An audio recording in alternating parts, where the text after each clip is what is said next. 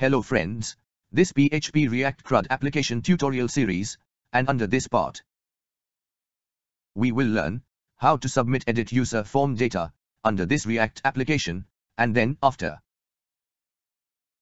we will make API for update user data under this React CRUD application.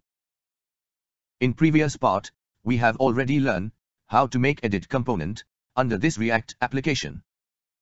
And then after, we have set route of that component, then after we have fetch single user data and display under edit user form. So if you not seen that part, so please first see that part. But now, under this tutorial, first we want to submit edit form data, so we have goes to edit component file. And here, we have to write handleSubmit callback function, and this function, we will use for submit form data.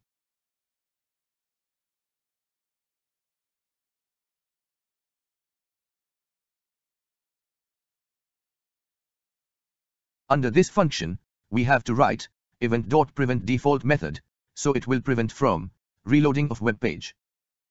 Now we want to send form data to PHP edit API, so for this, we have to write JavaScript fetch API. And in first parameter, we have to write PHP edit API link, and under this link, we have to write ID variable is equal to user ID variable. So here we have pass user ID under this link. And in second API, we have to define different option. So in first option, we have to write method, and here we have to define put method. In second option, we have to write headers, and here we have to define JSON content type. In third option, we have to write body, and here we have to write JSON.stringify function. And under this function, we have to write user, so it will convert form data into JSON string and send to PHP edit API. After this, we have to write then callback function, and this function will receive data from PHP edit API. And under this function, we have to write response.json function, so it will convert data into JSON format.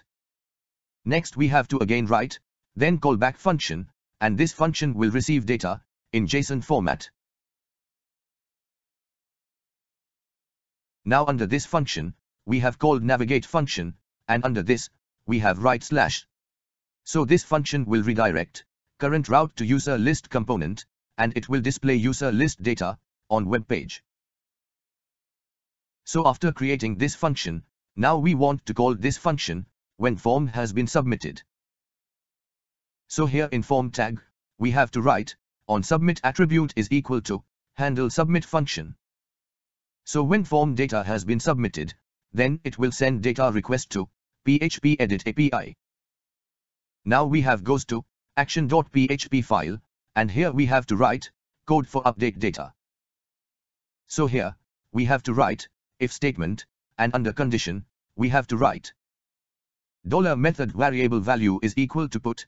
So if this condition true, then it will execute if block of code.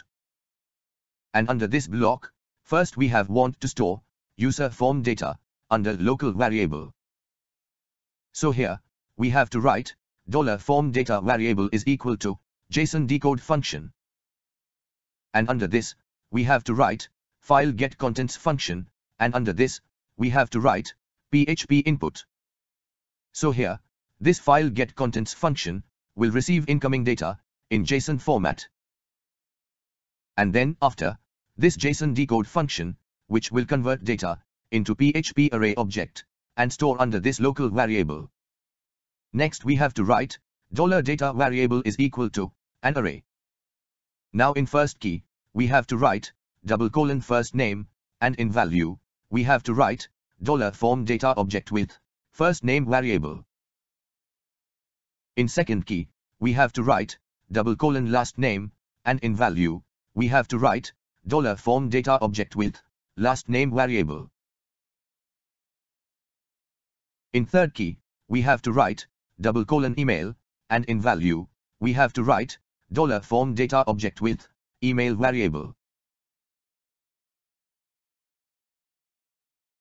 In fourth key, we have to write $ID, and in value, we have to write $form data object with ID variable.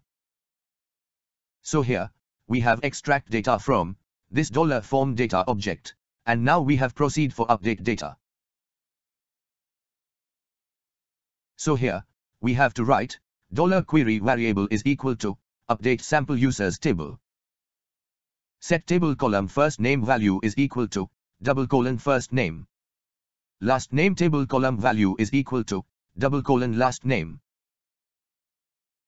Email table column value is equal to email, and under where condition, we have to write ID is equal to ID, so this query will update single user data.